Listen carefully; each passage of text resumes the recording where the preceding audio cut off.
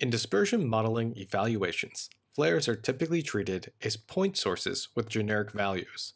The EPA and various states like Texas and North Dakota have outlined a method for estimating an equivalent stack diameter based on the flare's heat content and standard assumptions of temperature, gas exit velocity, virtual stack height, and radiation heat losses. However, these assumptions are not realistic for the many types of flares used in various industries. That means that the traditional way of modeling flares is outdated and inadequate for most cases, and the traditional input parameters only predict the plume rise for a single flare. In cases with multiple flares in close proximity to each other, the additional buoyancy and added plume rise from the nearby flares is not accounted for.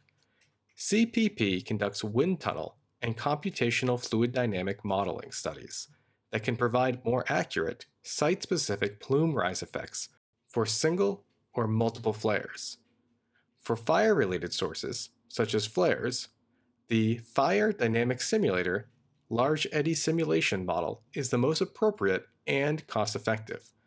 The same approach can be used when characterizing hot or buoyant power plant emissions from adjacent stacks that may merge together.